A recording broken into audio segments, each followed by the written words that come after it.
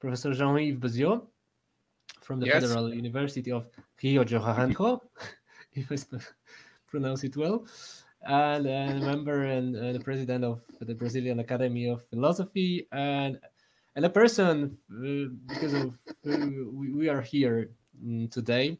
So Jean-Yves will have a talk with a very fascinating title, The Logic of Paradise. Jean-Yves, the floor is yours. Thank you very much, Martin. Nice to see you. Nice to see you too. Let me share the screen. How to do that? Because I don't know this program. So I click on share the screen, and then what I have to do to show the slides. When you click share the screen, there should be a window where you choose which window, or maybe the whole screen. If you have such an option, this is the best because it will work for sure. Is it working now? We are waiting, but okay, yes, we have it. Okay, so please go on. Very good. So the title of my talk, as you were saying, is Logic of Paradise, a topic I like very much. I'm working on. By the way, I intend to organize a workshop on the paradise on this topic, Logic of Paradise, for the next Congress in Varanasi. I'm working on that. So paradise, it's a name, it's a word, of course, and there are different synonymous names, if we may say. Let's just present two of them. Even, which is in English, it's more people use more even than paradise, but in French we are using paradise, and also the Garden of Eden. There is here you can read this etymology of paradise, which is in fact from French and from Latin. And it's connected to the idea, and that's why it's interesting to use this word, because that's I will focus on this meaning of the word. It's a park, so it's a location, a place, as you can see here. That's the important thing. And the etymology is interesting. You have also some word from other language. It's connected also to some words from other language. Okay, but we don't want to speak only about a word, of course. We don't want to speak about the meaning of the word, but not what does it mean to speak about the meaning of the word. I am very much interested in semiotics, so I've been developing a field about that. And what I have put forward is the notion. What is the notion? I will explain. The notion of paradise. So the notion of paradise is something that gathered together three things: the word paradise, the idea of paradise, what we think about it, our thinking about paradise, and the reality of paradise, if there is such kind of reality. So three things. So this is a theory I've been developing, which I use the expression pyramid of meaning to talk about this theory, because we have at the bottom a triangle with idea, thing, and word, and then at the top we have the notion which put together these three aspects. So the notion is these three aspects together, and I think the pyramid, it's a nice representation of that, because the notion is at the top. It's a general vision of all these three aspects. I will not speak too much about that because it's not the main topic of my talk today, but I wrote a paper about that, which was published 3 years ago now. Just let me explain, because I will use this theory to develop my logic of paradise. So we have, for example, we have the triangle of the sun. So we have the sun itself, and which is here, the sun itself, which is here on the right, on the bottom right. We have the word sun, which is here at the top. And then we have a representation of the sun, which is here on the left bottom. Another example is giraffe. So we have the word giraffe.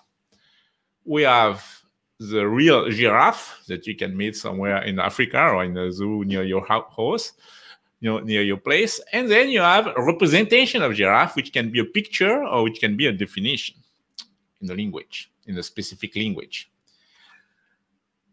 Still, a third example is a triangle of human beings. So we have human beings, which are here represented by one specimen, which you can see on the right. On the bottom right, we have the word expression humans, human beings, and we have the idea of human beings, which are rational animals. I took this example, logical animals, because today is the World Logic Day, so it's the day of rational animals. As I was explaining when I was promoting the World Logic Day, I conceived the World Logic Day as a celebration of humanity, because logic is what characterizes human beings by difference to other animals. So here's the pyramid, and now we will use this pyramid to understand what is paradise. So triangle of paradise. You can see here, triangle of paradise.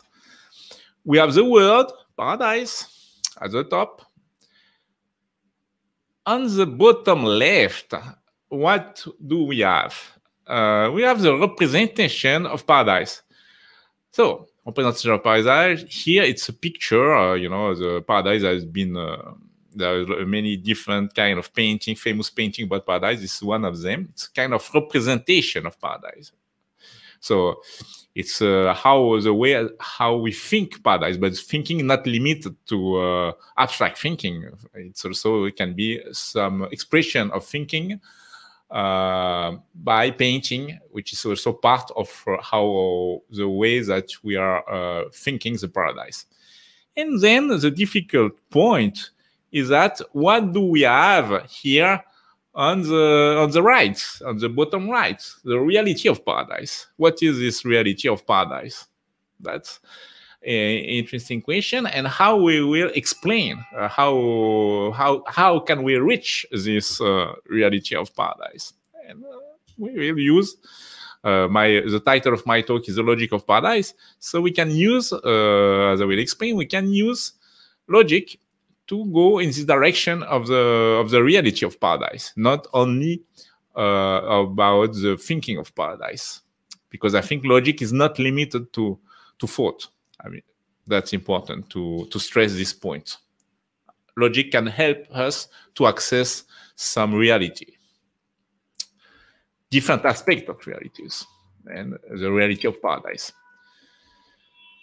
So, the first point is that paradise, it's in the different religion, it's considered, because it's not limited to one religion. We find the idea of paradise in different religions. Even it's quite famous because of the Bible, because there's a Garden of Eden. But it's this idea is also in Christianity, in Jewish religion, and also in Islamic religion, and also in other religions. Then, so it's a location. It's not a state of mind, as which will be something more like. In Buddhism, there is the idea of nirvana, which is a state of mind, not location. So that's an important difference. But the opposite of paradise, it's also a location, as you know. In Greek, in fact, I was talking about Christianity, but also. In Greek religion, there is the paradise as a location, which is, for example, the what we say in French, Champs-Élysées. No? Champs-Élysées, it's kind of paradise, and there is also in Greek religion, there is also hell as a location. Interesting. So let's come back now to this triangle of paradise.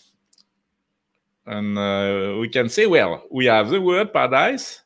We have the reality of paradise, which is somewhere. It's a location.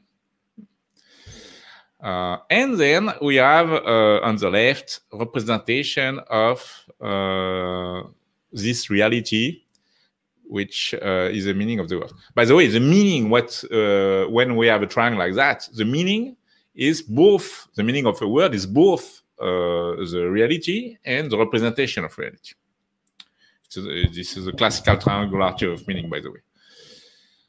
The main difference with this triangularity of meaning and my theory of pyramid is that in the case of the pyramid, we have furthermore the notion, which is the three things together. And we can also make have this triangle for connected with religion. For example, for the Greek religion, gods, which are the Greek religion is a polytheism, so we have different gods, as everybody knows, no? And you have this reality of gods, which it's a mix of something which is out of the daily world, but it's mixed with the world, because there is, in Greek religion, there is a notion of hero, and hero is a mixture of a god with a human being.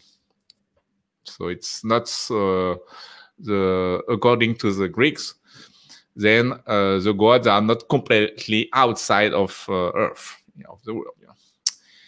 And then we have the idea of these gods, which are characterized by different features, in particular the idea of immortality.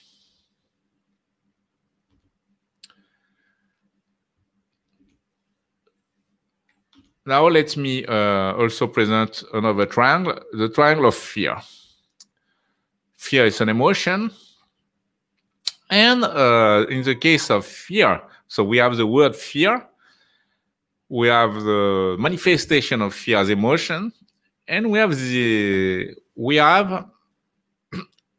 thinking about fear, definition of fear. A distressing emotion aroused by impending danger, evil, penance, and so on. Which we can also represent with a painting, a picture, and so on.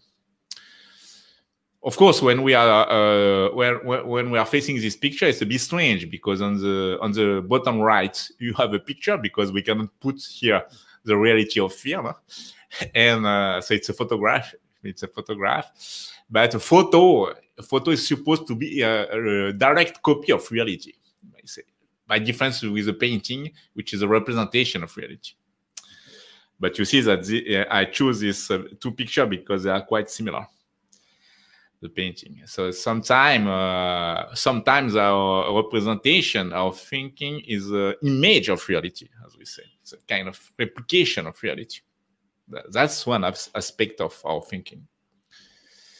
So this has to be understood. This left bottom part has to be understood. It has to be understood from the perspective of a theory of mind, how we're thinking and so on, and the relation between image and representation, image and thinking. I've been working a lot about that.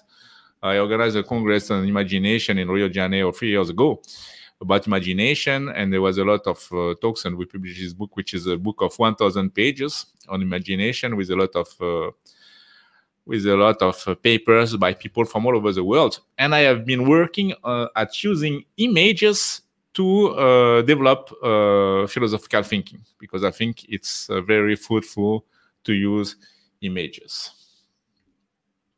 Now let's go to second part of my talk, which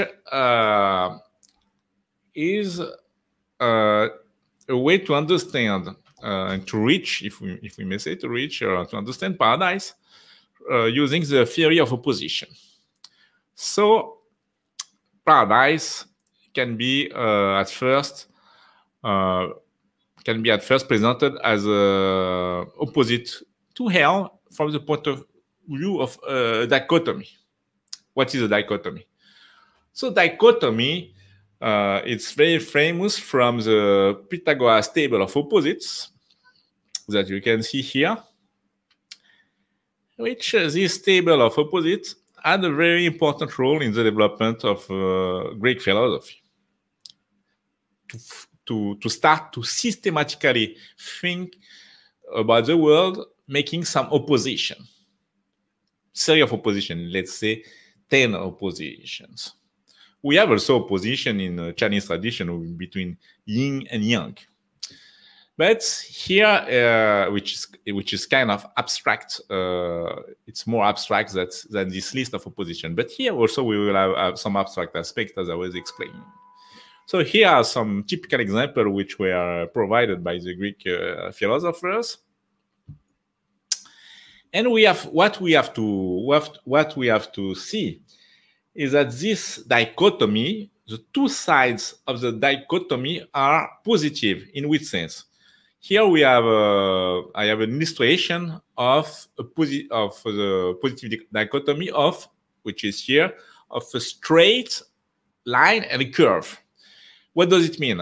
It's a positive dichotomy. We have a positive idea of a straight line that we can represent with an image, and we have a positive idea of a curved line. So we have two positive ideas on both sides of this dichotomy. So this is not the same as this kind of dichotomy that I'm calling negative dichotomy, which is expressed by negation, classical negation in logic. Here we have a cat. On the left we have a cat, and on the right we have a non-cat. We can make the supposition that classical negation in logic arose from this dichotomy, from these positive dichotomies of Pythagoras. So these positive dichotomies were kind of empirical way to think about negation. And then there was a generalization of this to an abstract concept of negation. So using negation in an abstract way, it starts to be possible to think about everything as a dichotomy, because you have something like a cat, and then you think about non-cats. Yeah, non-cats. It's something very abstract. Why it is very abstract? Because here, in this under the name non-cat, you can put many different things, as expressed here in this image. You have a Smurf, a car, and all these are non-cats. So it's something that you cannot represent by only one image, and that you cannot really represent in a direct way. It's something completely abstract, because we are putting together, as written here, heterogeneous things. So it's quite interesting. Now let's come back to paradise. At first we can say that that's interesting. We can see that paradise and hell, it's a kind of positive dichotomy, because we have some positive idea, if I may say, because someone can say well that hell is something negative, but we have positive we have positive idea of two things, paradise, we represent paradise by such kind of nice image, and then on the other hand we have hell with a lot of fire and things like that. And this is at the same level, because I was explaining it's two locations. So it's a kind of two positive dichotomy. So I think the hell and paradise were conceived in this spirit of the table of opposition, or we can say, because it was the idea of hell and paradise was before Pythagoras. But I think Pythagoras, it's all these two things that go together. I mean, this table of opposites, positive dichotomy, and hell and heaven. It's the same way of understanding the things. But now we can say, well, maybe it's not a dichotomy. Let's see, like we have cats and dogs, and there are some things which are neither cat nor dogs, like a giraffe. To understand that, let's go to the square opposition.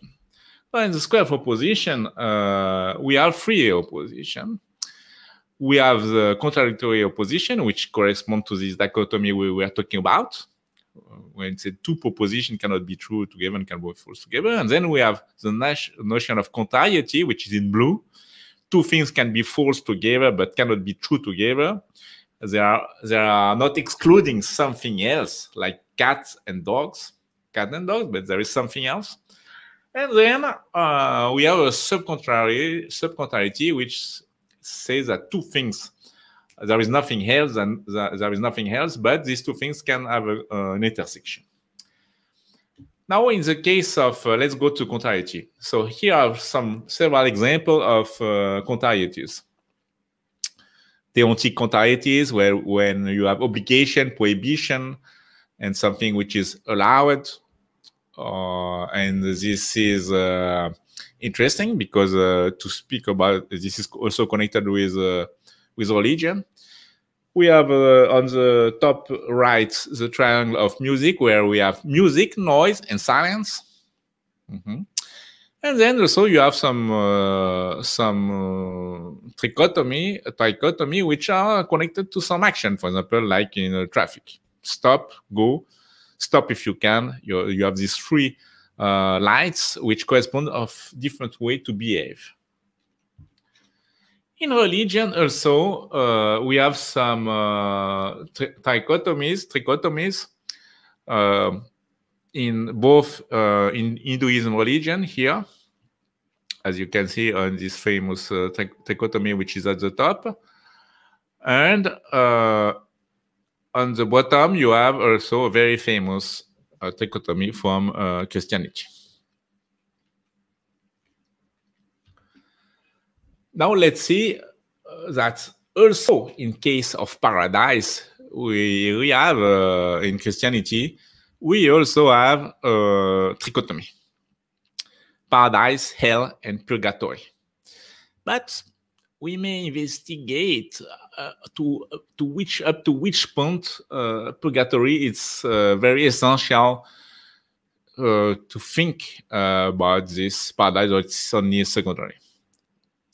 What we can say, for example, it's not easy to have a representation as an image like we have here of paradise and hell. What is exactly purgatory?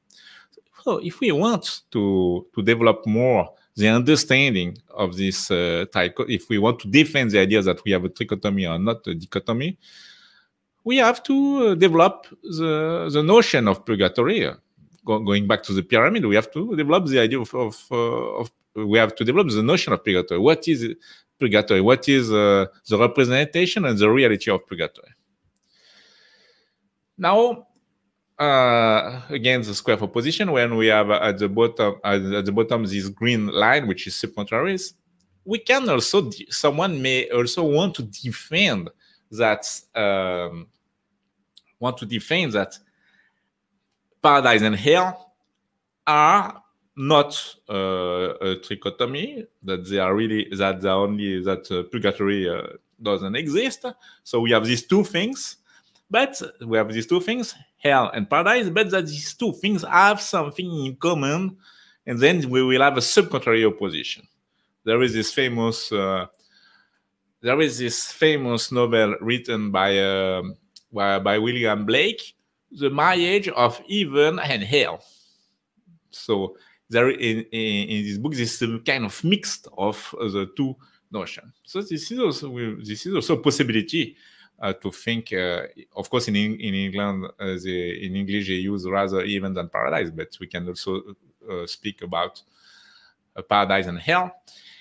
We can see if there is not something in common between these two notions of heaven and hell. That's it. We have a few minutes for question, if any. Yes, that's right. So are there any questions concerning the logic of paradise?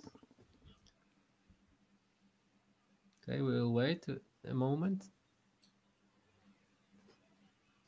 And what about limbo?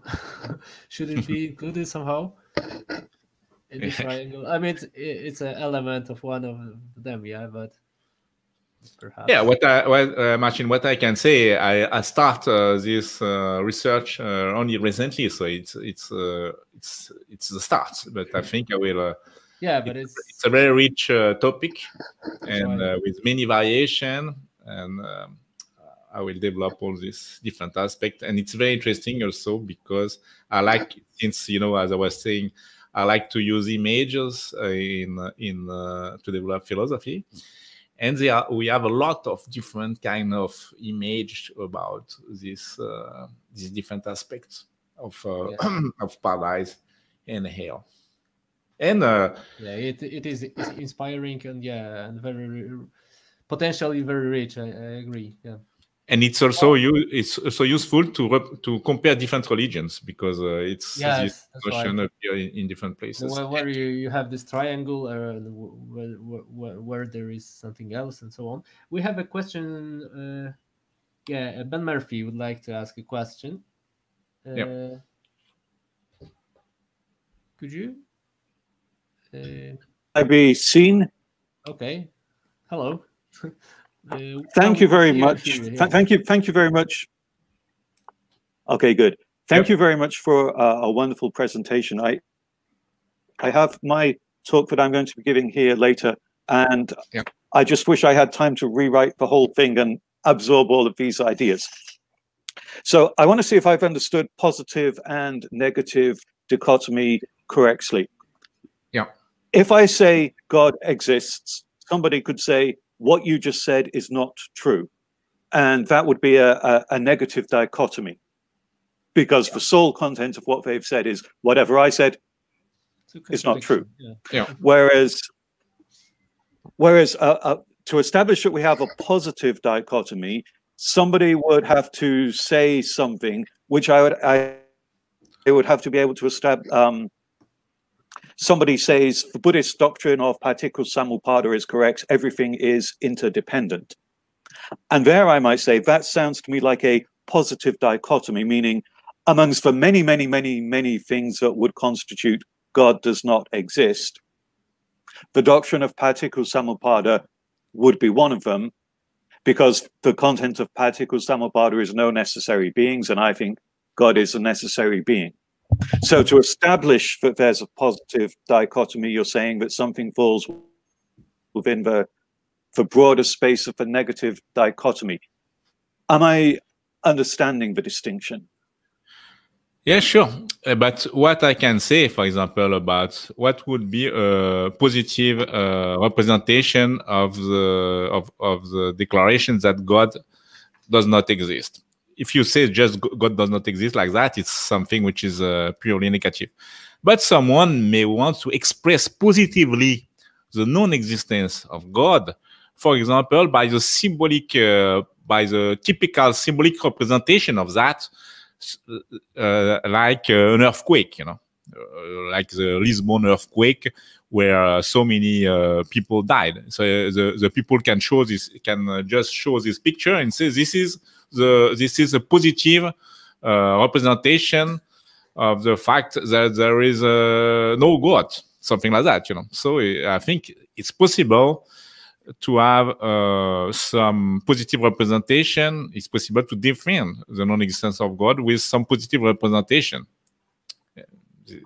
And on the other hand, if someone wants to have a positive, if you want to have a positive representation of the existence of God, you also have to have something really positive, because someone can say, well, God exists doesn't mean anything because we don't know what is God, and something like that. So it's not so easy. It's not only a question of sentence, of affirmation of some sentences. It's a question of thinking about the object, about the topic in a positive way. So it's not easy. I mean, sometimes God is thought only negatively, because you see, like in religion where you cannot use images, it's we are going in this negative relation, because people say that we cannot represent God is not limited to some representation by human beings. We cannot represent God. So in this case, that's not easy. Okay, thank you. And we have a question on our YouTube chat. Can you say something more about the location of the paradise? Well, that's a very that's a very interesting question. I have to investigate more, you know. But that's a very interesting question. I mean, of course, even in the sky, you know, in English, even in the sky, it's up, and we have this representation that that paradise it's on the top, and that hell is at the bottom. So this is kind of geometrical representation, if I may say, of the location of these two things, which is interesting. You know, what is at the top, what's at the bottom. There are a lot of things to say about that, and which is connected with some things related with geometry and so on. So I will develop this topic. And once again, I would like to say that to conclude, that I am preparing a workshop on this topic for the Congress in Varanasi. So I will make a description, and I will launch a call for paper for this workshop on the logic of paradise, and everybody is welcome to submit an abstract. Yeah, and still we have this. Still another question. You know, the problem that paradise is something like heaven, and if we take the Bible literally and historically, yeah, this is the place that existed and was located geographically. Yeah, sure. This is another interesting topic. Okay, but now we have to move to the next lecture. Jean-Yves, thank you very much